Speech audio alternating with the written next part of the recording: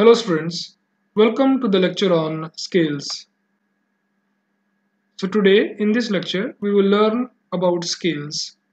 So we will see what are scales, what are the different types of scales and how we can draw those scales.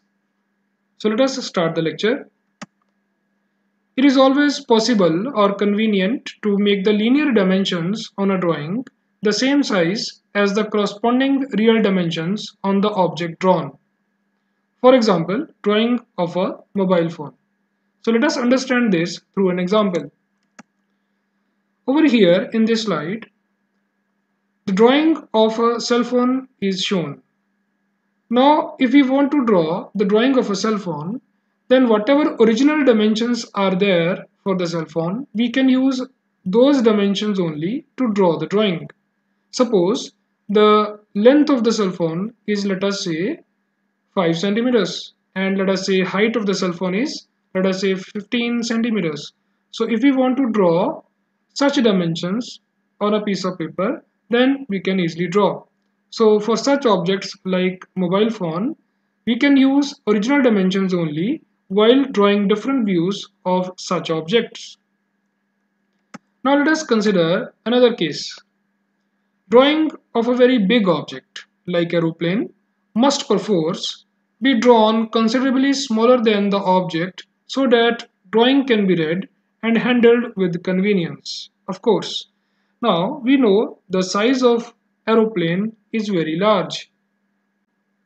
So if we want to draw drawings of such objects, then in that case we cannot use their original dimensions on the paper. Now let us take the example of this aeroplane. Suppose the length of the aeroplane is, let us say, 6 to 8 meters. Now can you draw a line of 6 to 8 meters on your paper? No, you cannot draw. So for such objects, what we do, we reduce all the sizes or all the dimensions of such objects by some proportion so that we can easily accommodate their drawing on paper. So let us understand this through an example. Suppose we have a paper, and on this paper we want to draw the front view of that aeroplane. Now for that, what we have to do, we have to reduce all the dimensions by some proportion. Only then we can draw those dimensions on the paper for such large size objects. Now let us consider another case. Whereas details of small precision instruments, watches, etc. are made larger than their real size so that drawing can be read clearly. Now if we will take example of the tiny gears used in wristwatches. Now if you see these gears, their dimension is very small. If you draw their original dimensions on a small piece of paper, then the profile of such an object will not be clear to the reader because of very small size dimensions. So for such objects, what we do, we increase the dimensions of the object by some proportion so that the complete profile of the object should be clearly visible to the reader. So let us understand this through an example. So if we have to draw the drawings of small size objects, what we will do, we will increase all the dimensions of such objects by some proportion so that when we draw those dimensions by increasing their size, the complete profile of the object should be clearly visible to the reader. Now we have seen three examples. In the first example, we said that if we have a cell phone and for such objects, there is no need to increase or decrease the size of the dimensions of the object. That means whatever original dimensions are there, we can draw those dimensions directly on the paper. Then in the second example, we learned that there are such objects like aeroplane where dimensions are very large. So you cannot accommodate original dimensions on a small piece of paper. So for such objects, we reduce their dimension by some proportion so that we should accommodate the drawings of such large size objects on a piece of paper. Then in the third example, we learned that if we have very small size objects like the tiny gears which we use in wristwatches, for such objects we have to increase all the dimensions by some proportion so that when we draw the drawings of such objects on a paper, the complete profile of the object should be clearly visible to the reader. So through these three examples, we have learned about scales. So let us now see the definition of scales. So we will say the proportion by which the drawing of a given object is enlarged or reduced is called the scale of the drawing. Now there is one important thing to understand in this particular topic, that is known as representative fraction or scale factor. So let us first see what is its use. The scale of a drawing is indicated by a ratio called representative fraction or scale factor. So let us understand representative fraction. So representative fraction is equal to length of a line in the drawing divided by actual length of line on the object. So let us understand this through an example. Let us quote the second example. We took example related to aeroplane. Suppose the length of the aeroplane is 10 meters. That means actual length of the line on the object is 10 meters. But can we draw a line of 10 meters on a piece of paper? No. So we have to reduce that length by some proportion. So let us assume that we will draw a line of 10 centimeters on the paper, and we will say that this 10 centimeter line is actually representing 10 meters. So the length of line in the drawing will be 10 centimeter. So it will be equal to 10 centimeter divided by 10 meters. So this RF helps us to find the scale of the drawing that we will see through examples in the coming slides. These two terms, scale and RF, are same. The scale is most commonly expressed in the format x ratio y, while RF is expressed in the format x divided by y. So let us see this through few examples. So example 1, we are taking example of aeroplane. So 6-meter length of airplane is drawn as 6 centimeters on the drawing. So if we have to calculate RF for this, then first of all we will write the formula, length of line in the drawing and actual length of line on object. So in the question he is saying 6-meter length of an airplane. It means it is the actual length of the line on object is drawn as 6 centimeters. So it is the length of line in the drawing. So 6 centimeter divided by 6 meter. So this will be equal to, now we will convert meters into centimeters. So we have to multiply it by 100. So we will get a value 1 by 100. So RF for this particular example is 1 by 100. So what is the meaning of this? That we have reduced the size of the dimensions by 100 times. So now you can see that RF is represented in terms of fraction 1 by 100. So we can say that RF of this drawing is 1 by 100 and size of the drawing is reduced by 100 times. And you can see that RF is represented in terms of fraction. But if we have to talk about the scale of the drawing, then we will say scale is 1 ratio 100. So we mention scale in terms of ratio and RF in terms of fraction. Now, in this case, we have reduced the actual dimensions of the object in order to accommodate its drawing on a piece of paper. So such scales are called reducing scales. Now let us take another example. So example says 6 millimeter diameter of gear is drawn as 6 centimeter on the drawing. So over here, actual length is 6 millimeters, but on the drawing, we are representing it as 6 centimeters. So let us calculate RF for this. So what is the formula? Formula is length of a line in the drawing divided by actual length of the line on object. So length of the line on the drawing is 6 centimeter and actual length is 6 millimeters. Now we will convert centimeters into millimeters.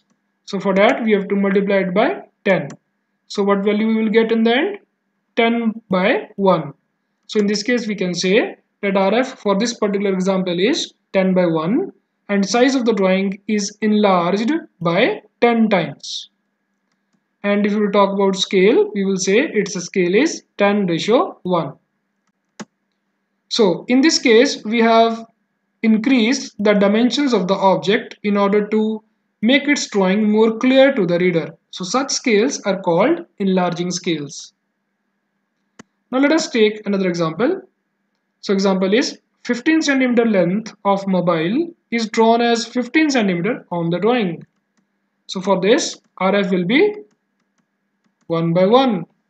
So it means we are neither reducing the size nor we are increasing the size of the dimensions of the object. We are using original dimensions only. So RF for this particular example will be 1 by 1. And the scale of that drawing will be represented as 1:1. So such cases where we are using original dimensions of the object on the drawing, we call such scales as full scales. So I hope with these three examples, the definition of the scale and the definition of representative fraction is clear to you. And how to represent RF and scale of the drawing, it is clear to you. And through these three examples, we have learned about reducing scales, enlarging scales, and full scales as well. Now we'll talk about sizes of scale. So, reducing scale, enlarging scale, full scale. These are called sizes of scale. So, in reducing scale, we have learned that when we reduce the actual dimensions of the object in order to accommodate its drawing on the paper, we call those scales as reducing scales. So what we do in enlarging scales, we increase all the dimensions of the object by some proportion. But in full scales, we keep original dimensions only. Let us see their definitions one by one. Let us start with the reducing scale. So if we have to define a reducing scale, we will say when huge objects are to be drawn, they are reduced in size on the drawing. The scales used for these objects are called reducing scales. It is clear that the length of the object on the drawing is less than the actual length of the object. Reducing scales are mentioned in the format 1:y, where y is greater than 1. Hence, RF for reducing scale is always less than 1. So this we have seen in the previous example. So for example, 1:2 means drawing made to 1/2 of the actual size.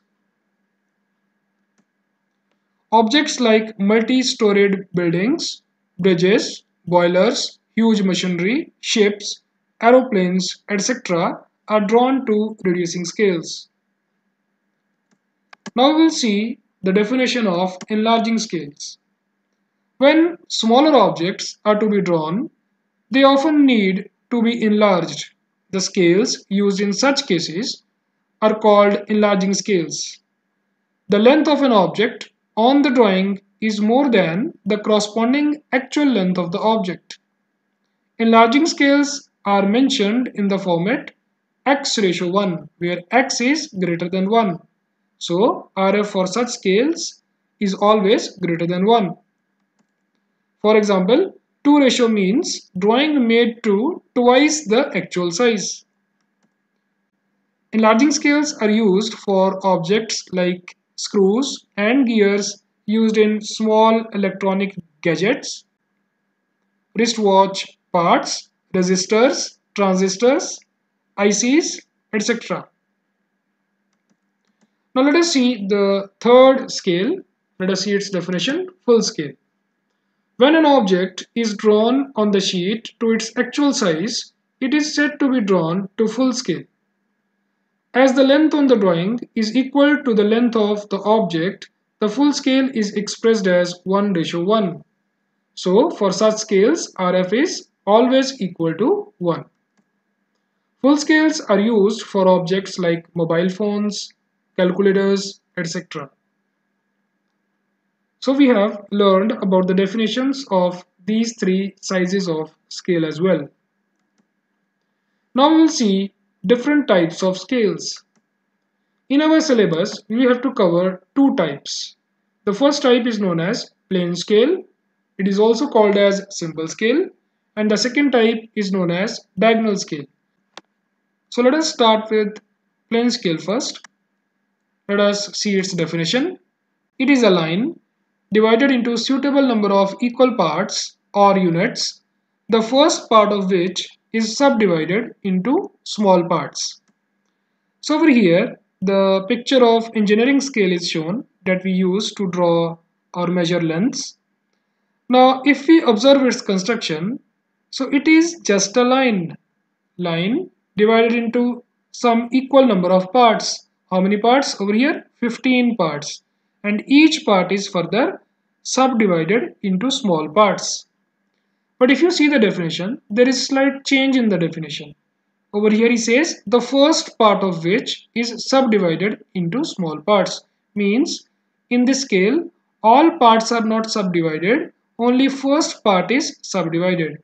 This is done to make the construction more easy when we solve some problems. So that we will see when we will take one example.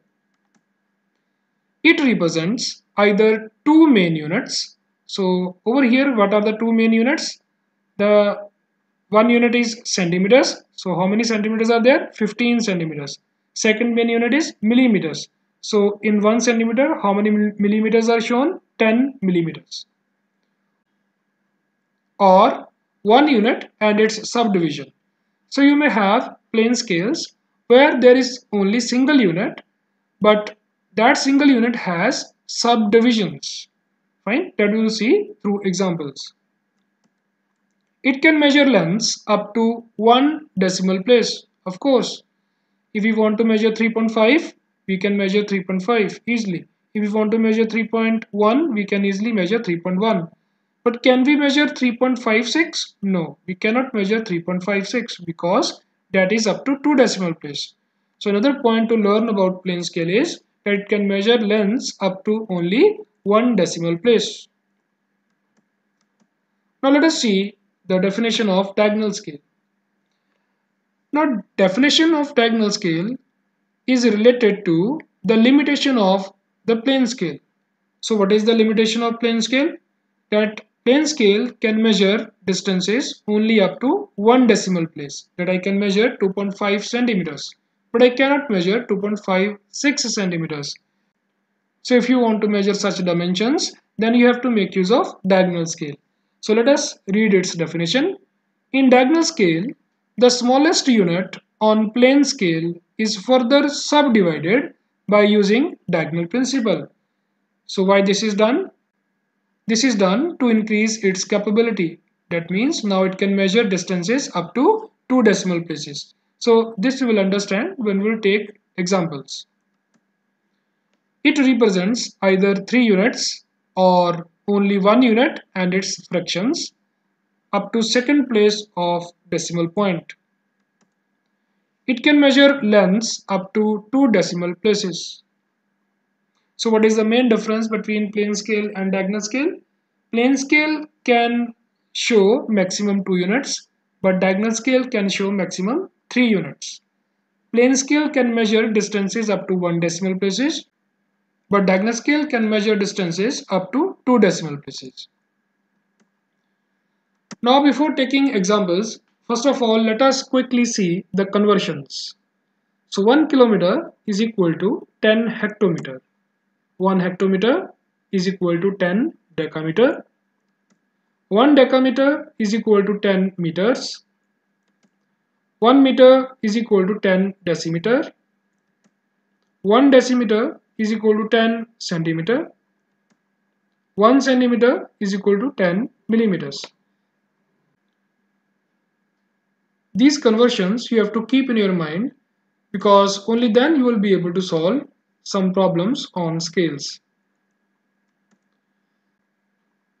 Let us see the first problem on plane scale. So let us read the question first. Construct a plane scale to show meters and decimeters when 1 meter is represented by 2.5 centimeters. The scale should be long enough to measure up to 6 meters. Mark off 3.3 meters and 5.6 meters on the scale. So in this problem, we have to construct a plane scale. So in order to construct the plane scale, we first must know what is a plane scale. So that we have already learned. What is a plane scale? It is a line which is divided into equal number of parts, and the first part of which is further subdivided. Okay, so now let us see how much length we have to keep for this particular plane scale which we have to draw. Over here it says the scale should be long enough to measure up to 6 meters. So can you draw a line of 6 meters on your paper? Definitely not. It means we have to first reduce it by some proportion in order to accommodate this on our paper. So now next question arises that by how many times I should reduce it. So answer to that question we will get from representative fraction. It means the very first step is calculation of representative factor or representative fraction. So what is its formula? Its formula is length of line in the drawing divided by actual length of the line on the object. So we have to find these two in the question. So let us search. You can see he says construct a plane scale to show meters and decimeters when 1 meter is represented by 2.5 centimeter. So where we represent? We represent on drawing. It means length of line in the drawing is 2.5 centimeter, but the actual length is 1 meter. So over here we will write 2.5 centimeter divided by 1 meter. So what will be the next step? We will convert meters into centimeters. So how many zeros we have to add? 2 zeros. So you can see we have converted meters into centimeters. So centimeter will cancel out. So what we will get? We will get representative fraction of 1 by 40. So what is the meaning of this? Meaning is that the size of the drawing is reduced by 40 times. So now we got our answer that if we have to draw a plane scale of 6 meters, first of all, we should reduce it by 40 times. Fine. So for this, we have to do another calculation, that is calculate length of scale. So what is length of scale? Length of scale tells us the length which we should draw on the paper, and that length will actually represent 6 meters. So that will be equal to what? That will be equal to reduction of 6 meters by 40 times. So it means what will be the formula of length of scale? That will be equal to RF multiplied by maximum length of scale.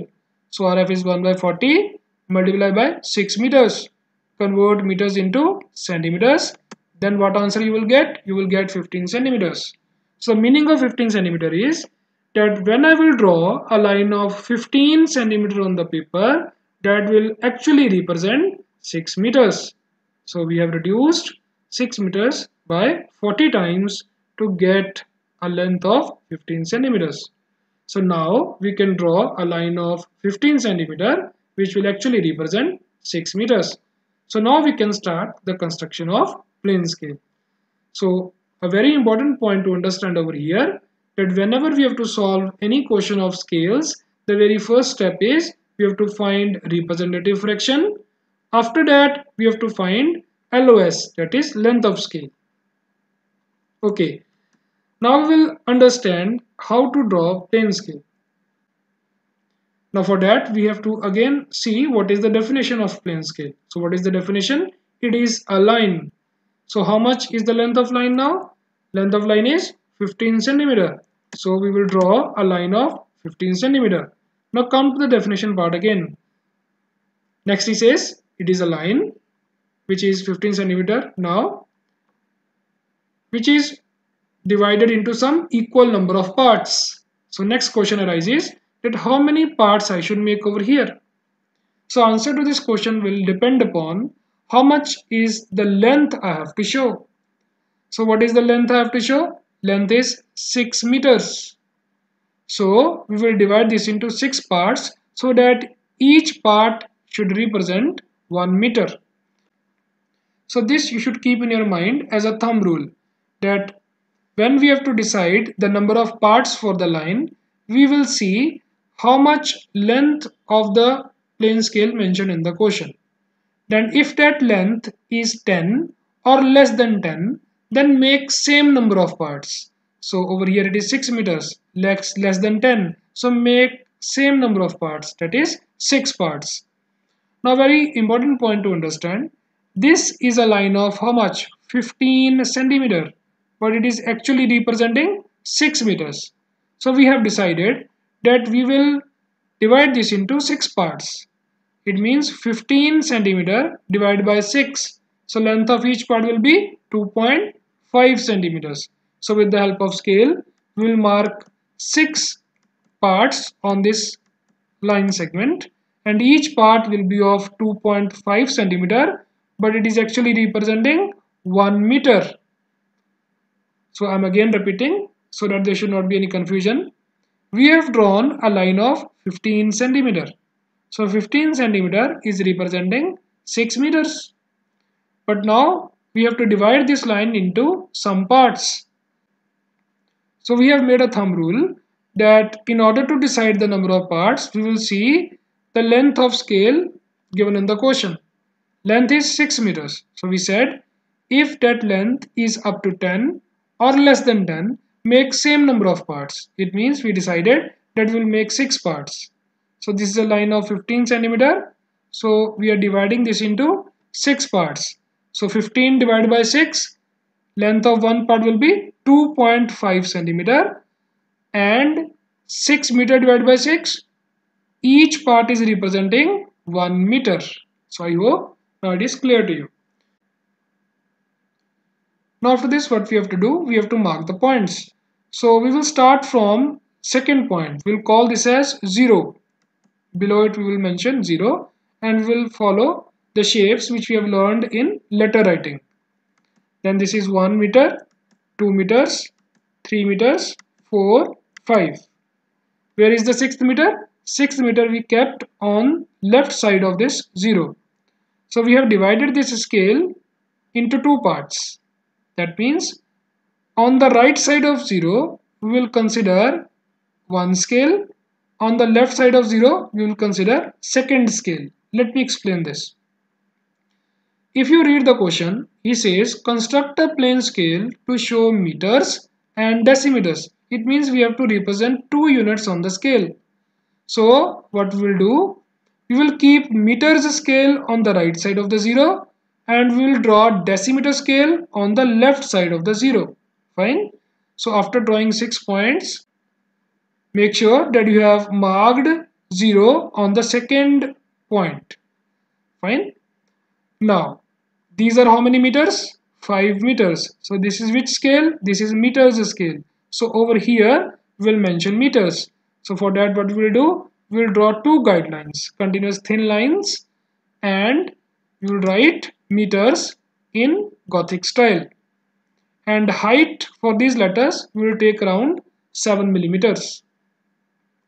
Now one very important point to understand, that the line which we have drawn over here, this should be a thick line, continuous thick line. Now let us move to the next step. What is the next step? We have to show the second unit on the scale. So we keep second unit on the left side. So over here, let me recall the definition again. What is the definition of plane scale? It is a line divided into some equal number of parts, and the first part of which is further subdivided. It means now you have to divide the first part into small parts. But again question arises, how many parts I should show over here? The answer to that question will depend upon what is the next unit I have to show. So what is the next unit I have to show? Next is decimeters. Now I have to see the relation between meters and decimeters. Why? Because this part which I want to divide into some equal number of parts, this part is representing 1 meter. So now I have to show parts of decimeters. So I have to see relation between these two.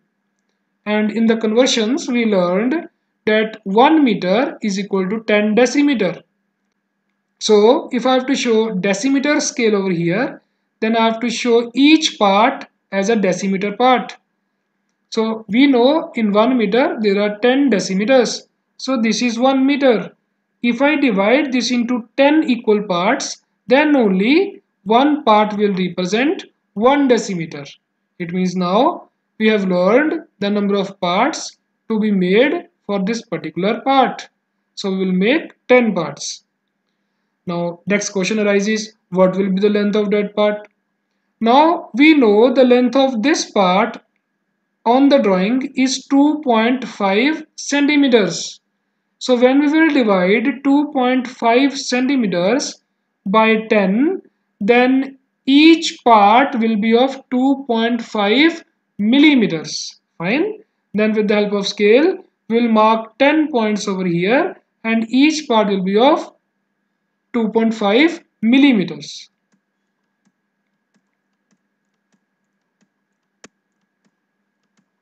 So I hope up to this there is no doubt.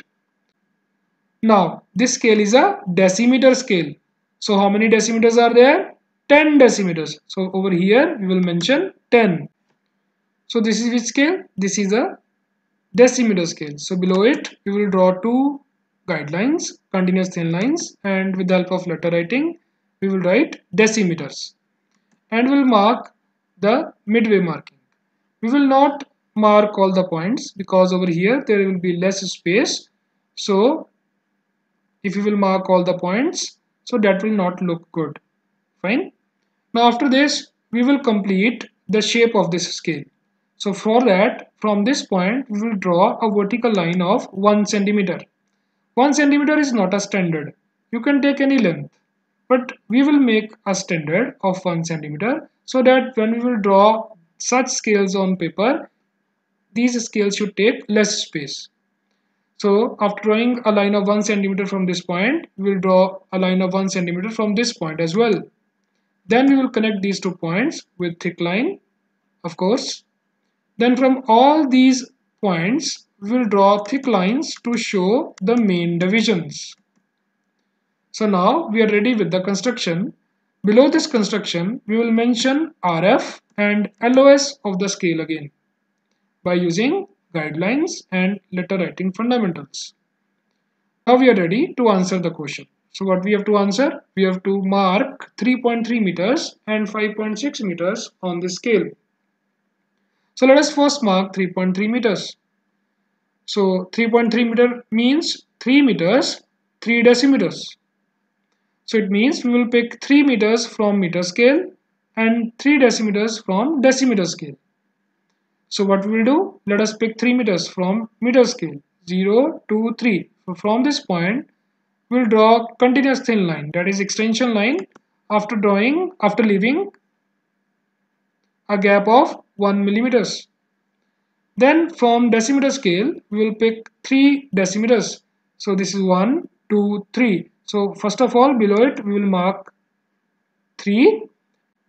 And from top, we will draw continuous thin line after leaving 1 millimeter gap. So this is an extension line. So between these two extension lines, we will draw dimension line, that will be again continuous thin line. So the gap between object line and dimension line, it should be minimum 10 millimeters. Then on both ends of the dimension line, we will add closed filled arrowheads of 3:1, and above the line we will mention 3.3. Now let us mark 5.6 meters. So how to mark 5.6 meters? It means 5 meters 6 decimeters. So 0 to 5. So leave 1 mm gap and draw vertical continuous thin line. Then 6 decimeters. So pick 6th decimeter, below it place the marking and leave 1 millimeter gap and draw continuous thin line. Then in between these two, draw dimension line followed by closed filled arrowheads and place the value 5.6. Remember the gap between two dimension line, again it should be minimum 10 millimeters. So I hope this particular answer is clear to you.